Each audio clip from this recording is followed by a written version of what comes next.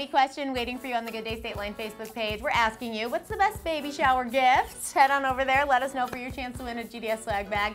Coming up tomorrow, Baby Week continues with my favorite baby. She's totally allowed to be my favorite baby. She's my niece. Gracie, my sister-in-law, Erin's going to be here too. We're also checking in with another local teacher, and we're headed to hang with Tony Vanderhayden too. One more thing, short version today. What'd you do this weekend? I went to the most amazing event. It was called Tulips and Tea.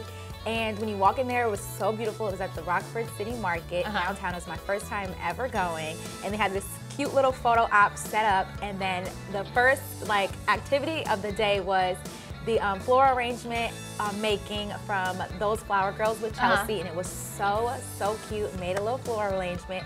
And then after the floral arrangement, we had the actual tea. Yeah, the tea. That was, I'm not gonna say my favorite part, but because the whole thing was my favorite part, but I love high teas and afternoon teas, and I went by myself and made a few friends. So it was so fun, and it was amazing, and I really enjoyed myself.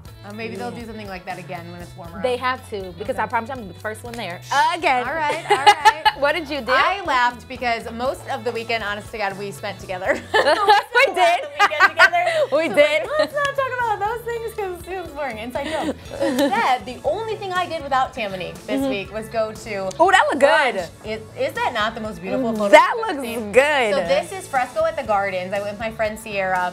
I don't know why there's one loose blueberry and strawberry on the top of that plate, but I did eat it. So I ate everything off this plate. Fresco is not open all year round. It's at the Anderson Japanese Gardens. Yes. They just reopened. Yeah. The food is so good, but I will tell you, the best thing on that plate, that bacon. So sometimes I get disappointed with food if it's not what I want it to be. This bacon was so good. It was like you could split it in half and it would just break off. And it was so perfecully cooked, and I just recommend that bacon. That was the best part of my weekend. That looks good. Yeah. Yeah, tell us what you did this weekend on Facebook anytime. And we'll see you tomorrow night for more Baby Week. Bye-bye.